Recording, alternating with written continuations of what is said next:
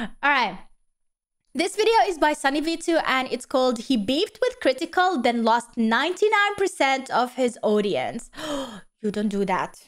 Because like most Cr1tikal, if he says something and like, oh my God, he has so many watchers, like millions and millions of views. It's crazy. Let's see what happened. 500 Deaf Noodles. 500,000 subscribers, but only a few hundred views per video. The total collapse of his channel had been... Listen. I'm not gonna shame people with so many subscribers, but low amount of viewers. It could happen for multiple reasons. You left the channel for years without uploading, so everybody forgot about you. You got these subs depending on some type of a content, but then you changed your content throughout the years on your channel. You changed as a person, you know, like your interest and whatever changed, and that reflects in your videos. There's so many reasons this happens, and I don't shame people for that, because me personally also, if you look at my viewer ratio and I have 400. By the way, we reached 400k subs on Bunnymon channel. I forgot to tell you, I reached 400k and 70k on Bunnymon TV and 400k on my Bunnymon channel. Yo, almost 500,000. Okay, next thing is 500k. But the thing is that I had so many of these when I had these really awesome viral videos of me reacting to comic movies and stuff like that. But now my whole content is WWE. Has nothing to do, okay? Like, maybe there is still muscular guys around on the screen, but still, that's the only thing. And that's why, like, my viewer count would be, like, around 8k to 15k average. And then there is, of course, videos that would pop off. But still, this would be, like, my common. Depending on the 400k, like, you would think, that's not, like, really that much, you know? But it's been years in that change, and my content changed so many times. A whole year I didn't upload any videos when I lost my dad. Like, there's so many reasons this can happen, so I don't really shame that. But also it could be a bad reason, so let's see, maybe this is a bad reason.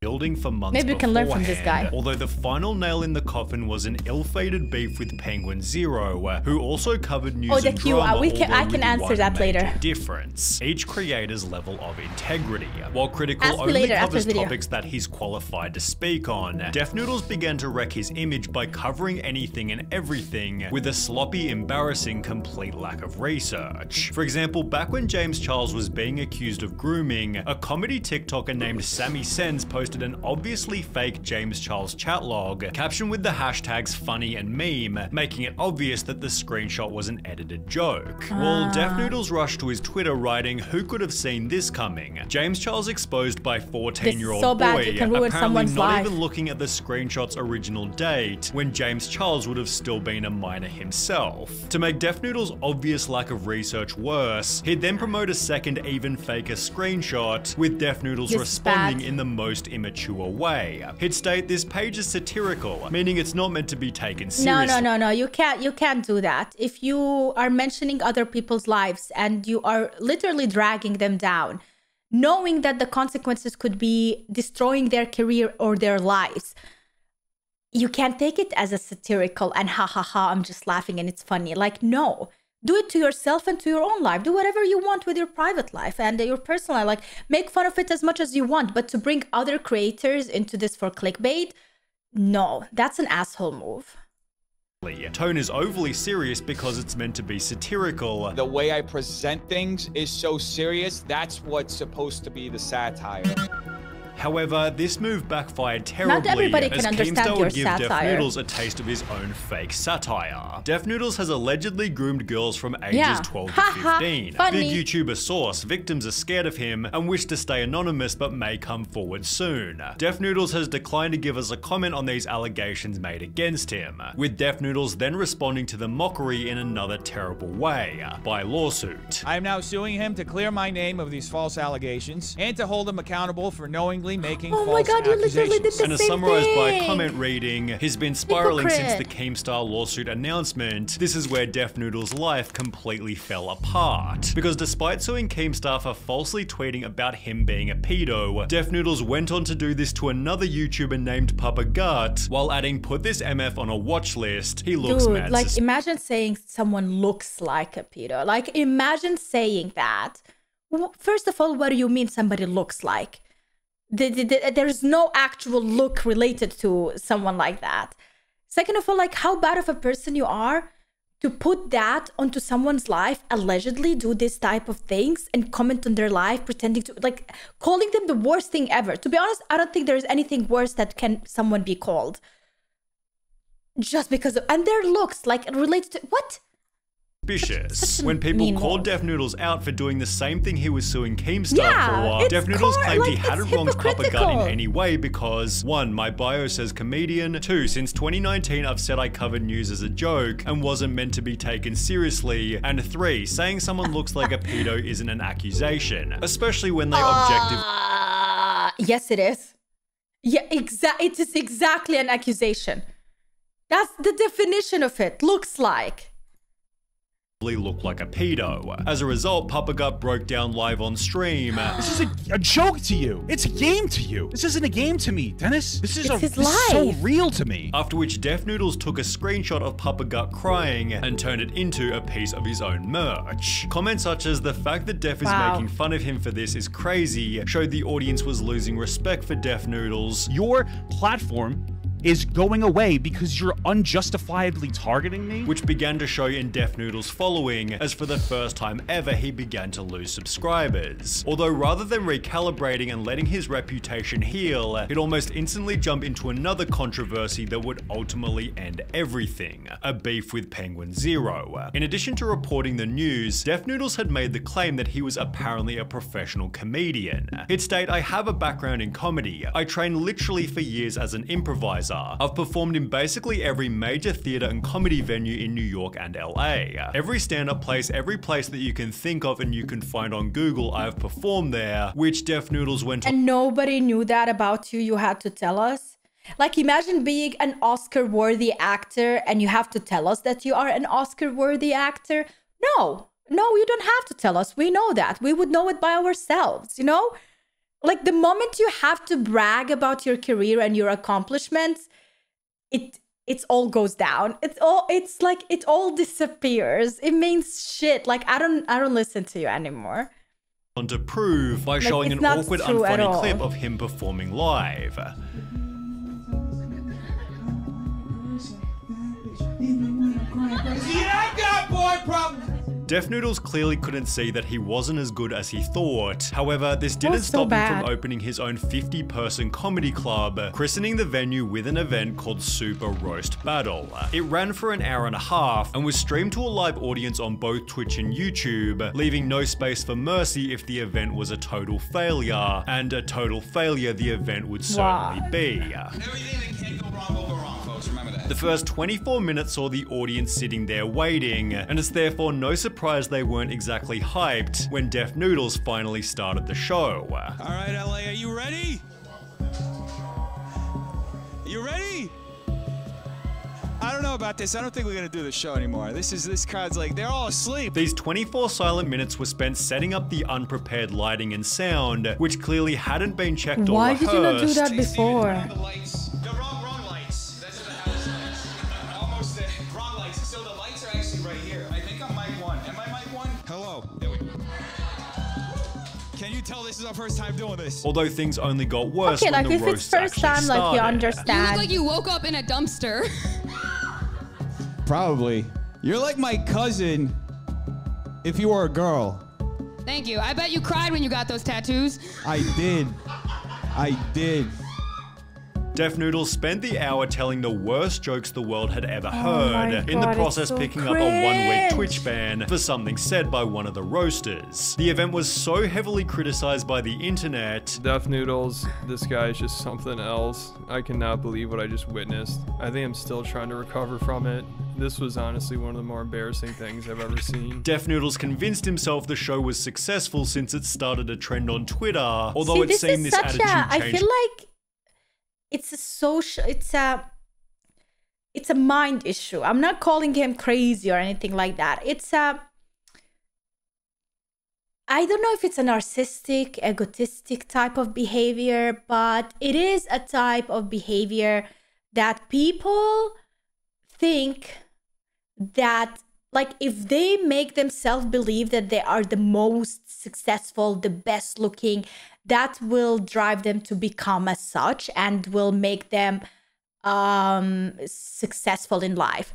And we do have a lot of people who talk about that, like, for example, Andrew Tate and other people who really preach how important it is to tell your brain how good you are, because you can literally fool your brain into thinking it, that one day you will definitely believe it, and then the world around you will believe it, because you are what you emit, you know, as the energy you emit.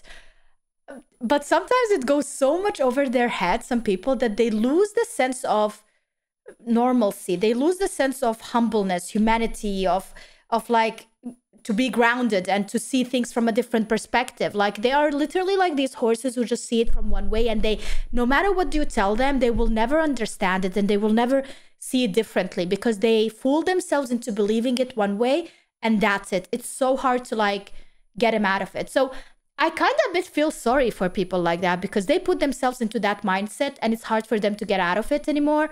But also, like, you just give up on such people, because what can you do? You're not a professional to deal with that. What can you do? Completely. When Penguin Zero uploaded, I've never seen something this horrible. Like, I'm sure he believes. I'm not signed in here on Mozilla right now. The thing is that, like, I truly think they really believe it. I feel so sorry for them, because they really believe, they don't see anything wrong in what they're doing. It's an octopus ad. This was a complete fucking disaster on a level I haven't seen before. Imagine Fire We need the Festival, furniture ad. but if it actually happened and was worse than anyone could have imagined. Critical gave a different take on why the show was a total failure. Nobody knew each other. Literally nobody. So all they can do is roast each other's appearance because they don't know them. Before offering a couple roasts of his own. Like, this is what happens at like a middle school lunch table. It's like that episode of SpongeBob. Hey, so what's up with salt shakers? Oh, brother, this guy stinks. However, Def Noodles couldn't handle his basic criticism, as he'd respond with his own video titled My Apology to Moist Critical for First Super Roast Battles. Def Noodles spent the video sarcastically pretending he wasn't hurt. The greatest crime that I committed was to have caused the great Moist Critical to cringe. Would like to extend my sincerest apologies for causing you to cringe while watching my roast battle. I am Why is he talking like here this? ludicrously buckling to my knees, self-deprecatingly acquiescing to the oh-so-great Moist Critical. Joking he deserved the highest form of punishment for his failed comedy show. Not only should I have been arrested and sent to the gulags, but I should have also been forced to live the rest of my miserable existence being waterboarded while Baby Shark plays on loop at max volume in the background. Agree. And 2 CIA torture experts electrocute the tip of my penis with tweezers. In the 6 hours that followed, Def Noodles received a 90% dislike ratio, a loss of 3,000 subscribers, and thousands and thousands of comments completely and utterly wrecking him.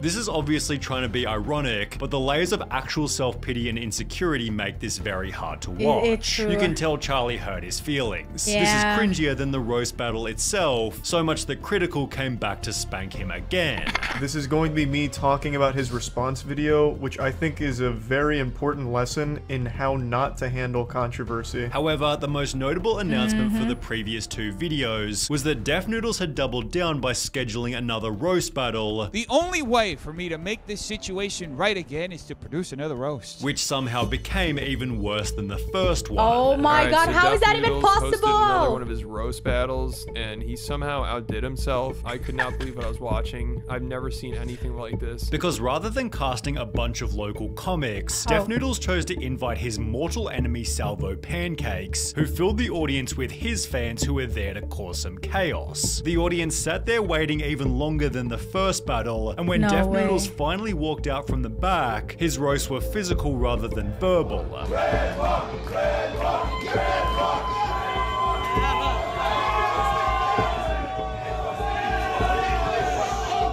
After shoving Salvo Pancakes, he'd get his revenge by walking through the crowd and onto the stage, signing his own Salvo Pancakes posters, completely disrupting the show. This should have been the perfect chance for Def Noodles to roast his enemy, although in true Def Noodles fashion he hadn't prepared material and would instead get roasted by Salvo. If we were here, there would be nobody in the crowd. After having a drink thrown on him, Salvo was forced out of the show by security, with the second Super Roast Battle's terrible mismanagement giving Penguin Zero a fresh new video. At first I thought this was staged, because it looks like something straight out of the WWE. What the hell just happened there? I was half expecting Stone Cold Steve Austin to come out with a beer and a chair and hit Def Noodles in the back. I would choose to be a gamer sitting in my house, chilling, playing Enshrouded or Final Fantasy any day. Any day than going out for an event like this. What a waste of time. With comments such as, I like how Charlie has had this same format and style for years and is still funnier than Def Noodles would ever be. Def Noodles' image was dying with every passing hour. The headshot came with Penguin Zero's 4th Def Noodles video, totaling over 10 million views worth of Def Noodles criticism, which could have easily been avoided by ignoring Critical's first video. When combined with all of his previous controversy, Def Noodles' monthly viewership went from 4 million to 400,000. Although despite already losing 90% of his fan base, he somehow still had further to fall. His news-related content became low-effort challenge videos, while an attempt to pivot to interviews also failed to make a difference. More than 1 year after the roast battle incident, every video was still getting at least 50% dislikes, and a bunch of comments along the lines of, 1.5k views in 15 hours is crazy, but it's mind-blowing when you realize Dennis has over 500k subs. Who's watching these videos? Lining up interviews for a non-existent audience wasn't exactly worth it, so he'd instead fall in love with his own failure by uploading a video titled Unsubscribe Challenge. I want to challenge everybody who's watching this video and is subscribed to this channel to unsubscribe. I want to see if we can break the record for being the most unsubscribed channel in the history of this platform. Dude, he's trying to save his channel because if your channel algorithmically on YouTube has so many subscribers by low amount of views, YouTube automatically decides and thinks that, okay, your channel is now worthy of promotion for new subscribers or for new people. It still does recommend it for the people who are subscribed as long as they turn the notification bell or whatever, but no new subscribers come. So what he's trying to do is lower the amount of subs to see if that can save his channel, because maybe he can trick the system and the algorithm next year or whatever, when the next update comes, a new algorithm comes or whatever, and then YouTube softwares get refreshed, you know, and then he can trick the system into thinking that he has a lower amount of subs than he usually did, and then it's like kind of a normal channel and can be upgraded. Doesn't work like that. This would mark the first of many insane Def Noodles ramblings, including I'm Fat, I'm a Loser, and of course the Unsubscribe Challenge Part 2. You know, I don't ask for much in life. One of those things would be for you to unsubscribe right now. Which many of his audience were happy to oblige. Over on Reddit, OKP compiled 20 different videos, which failed to achieve a single view despite being hours old, while a different user questioned if Def Noodles had the least watched channel views to subscribers ratio. Ironically, Def Noodles has since tried to mirror Penguin Zero by launching Def Noodles New, and while some of his takes are surprisingly well put, his thumbnail game and more notably his reputation are still in need of some serious work. Wieso riskierst du dein Leben? Wieso? Oh my god! Yikes! Wait, let me just skip this and go back to the actual video. Yeah, what is his name? Def Noodles. Let's see actually the state of his channel right now. This is crazy. Okay, he still has 508k subs, so the unsubscribe thing didn't really work out. He's uploading every day really short. Why does he not make him? These are not short. These are short. Oh. This doesn't work on YouTube anymore, sweetie. Like, you can't upload 30-second videos. What is the point? Every day he's uploading. Every single day. Okay, well, he 17k is not a bad thing. Okay, maybe it's a comeback. Maybe we are having a comeback, guys. Look, this was like 600, 800, 400, and now... when was that video uploaded? When Sunny V uploaded the video? March 14th. Oh, never mind. That's like a couple of days ago, right?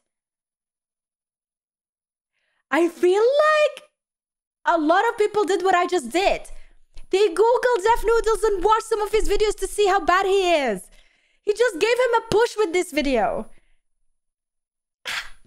No way! See, some people say even like bad reputation or bad, I don't know, like, I don't know, bad news or out or whatever, like gives you views.